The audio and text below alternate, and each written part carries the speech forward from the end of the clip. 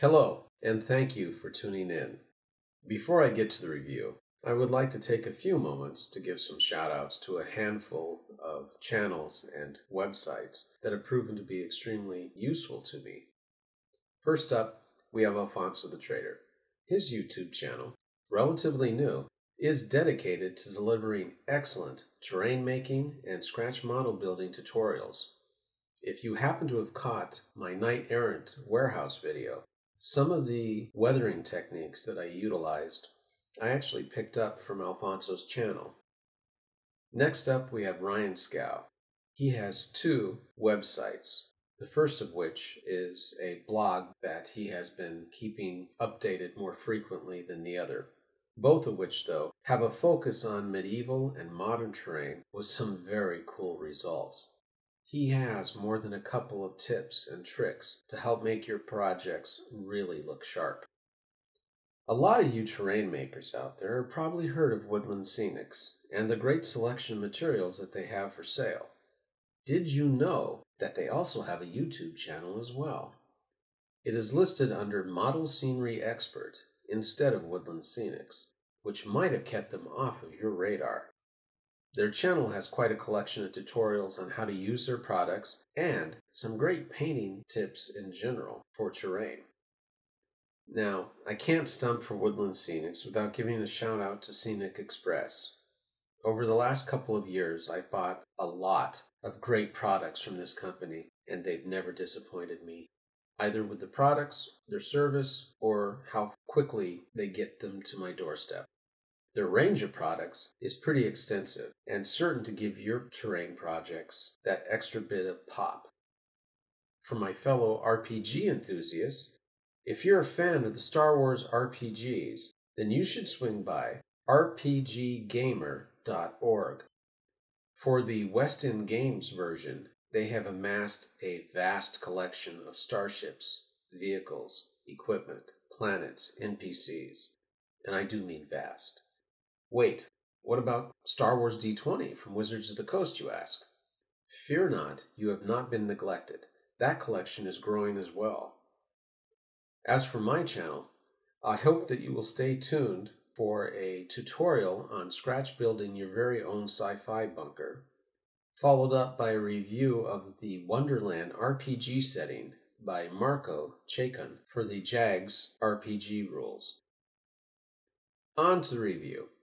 Last year, I stopped by Miniature Building Authority's booth at the Origins game show and picked up this little gem, the 28mm sci-fi Porta Potty. Yes, the super pooper shed of the future can be yours today. It's cast in resin with a pretty serviceable pre-paint job, removable roof, and a very fine level of detail on the exterior and interior.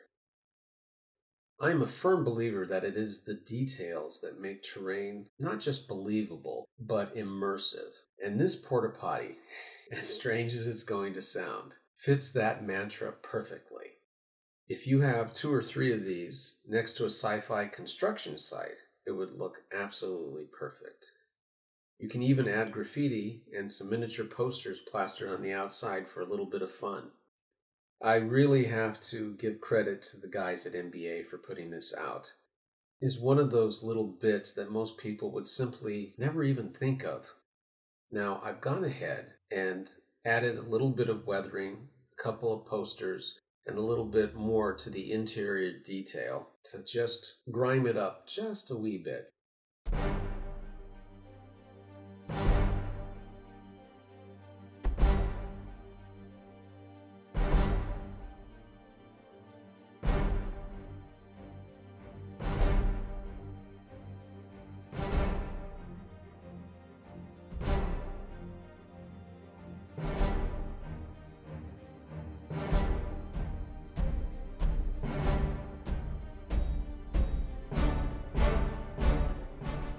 For style and form, 5 out of 5 stars. That's right, the first product to break the 4-star ceiling is a crapper. Oh, the irony of it all. The removable roof and the great details inside, which are painted, makes this piece even that much better. Execution, 4 out of 5 stars. There are some very small air bubbles and voids, which you won't notice unless you look very closely. The paint job is serviceable, but not a Gin Haley or Blue Table painting level. If it were, though, it would cost a lot more than $14.95. Ease of use, 5 out of 5 stars. Buy it, take it out of the package, and place it on your game table, and you're ready to go. Final rating, 4 out of 5 stars. If you're looking to add a little bit of something extra to your sci-fi terrain to make it stand out, this is a great product at a reasonable price. Well, that's it for now, but I hope that you'll swing back by, and remember, incoming fire always has the right of way.